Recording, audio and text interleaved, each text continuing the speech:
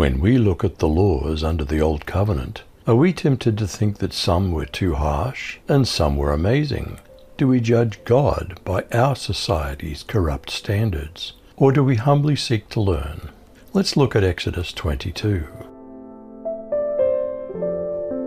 What compensation was a thief to pay? Was there something similar to the castle law, the fundamental right to self-defense?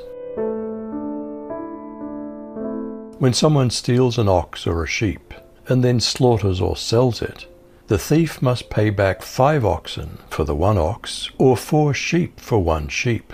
If the thief is caught breaking in and is beaten and dies, the one who killed him won't be guilty of bloodshed.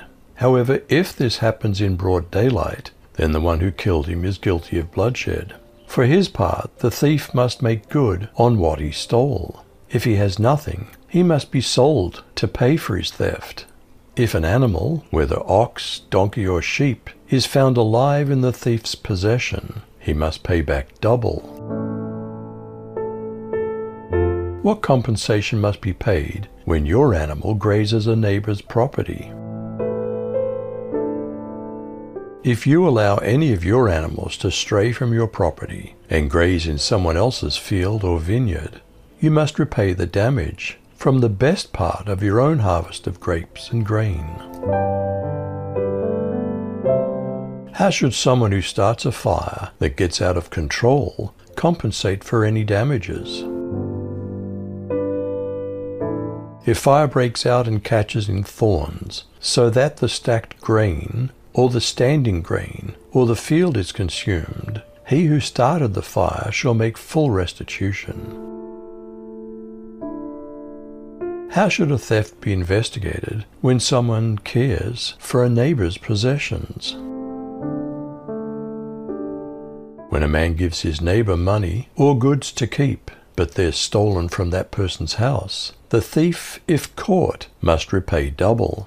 If the thief is not caught, the owner of the house must present himself to the judges to determine whether or not he's taken his neighbor's property. In any case of wrongdoing involving an ox, a donkey, a sheep, a garment, or anything else lost, and someone claims, "That's mine," the case between the two parties is to come before the judges. The one the judges condemn must repay double to his neighbor. How should a loss be investigated when someone cares for a neighbor's possessions? When a man gives a donkey, ox, sheep, or any animal to his neighbor for safekeeping, and it dies or is injured or is driven away when no one's looking, the two of them are to take an oath in the Lord's presence that the accused has not taken his neighbor's property. Its owner is to accept this, and the neighbor is not to make restitution. But if it was actually stolen from him, the neighbor is to make restitution to its owner. If it was torn to pieces, let the neighbor bring the remains as evidence, and he's not to make restitution for what was torn apart.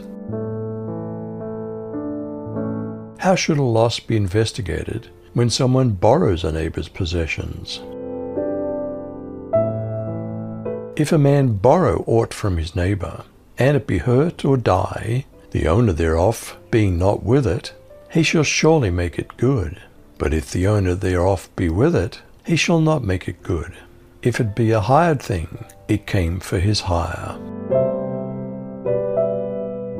What was the law regarding premarital sex?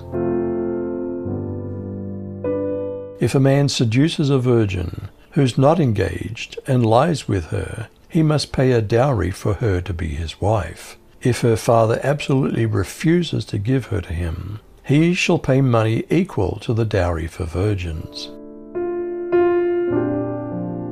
What was the penalty for sorcery or someone who practices witchcraft? You shall not allow a sorceress to live. What was the penalty for bestiality, sexual relations with an animal? Anyone who has sexual relations with an animal is to be put to death. What was the penalty for sacrificing to foreign gods? Was there tolerance of multiculturalism in this area? Anyone who sacrifices to any god other than the Lord must be destroyed.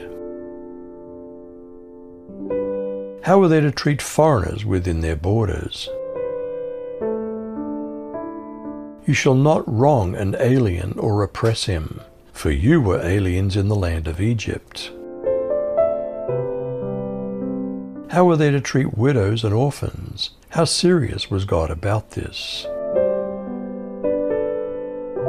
Don't treat any widow or orphan badly. If you do treat them badly, and they cry out to me, you can be sure that I'll hear their cry. I'll be furious, and I'll kill you with the sword. Then your wives will be widows, and your children will be orphans. How were lenders to handle interest on loans? How corrupt are our banks by comparison? Don't charge interest when you lend money to any of my people who are in need. Before sunset you must return any coat taken as security for a loan, because that's the only cover the poor have when they sleep at night. I'm a merciful God, and when they call out to me, I'll come to help them. How should they speak about God or rulers of the people? You shall not revile God, nor curse a ruler of your people. How were they to handle offerings and their firstborn? You must not hold back offerings from your harvest or your vats. Give me the firstborn of your sons. Do the same with your cattle and your flock. Let them stay with their mothers for 7 days, but on the 8th day you're to give them to me. How are they to handle the meat of an animal torn apart in the field? You're to be people set apart for me. You're not to eat flesh torn apart in the field. You're to throw it to the dogs.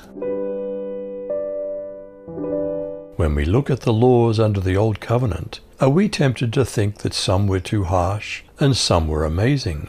Do we judge God by our society's corrupt standards, or do we humbly seek to learn? You decide.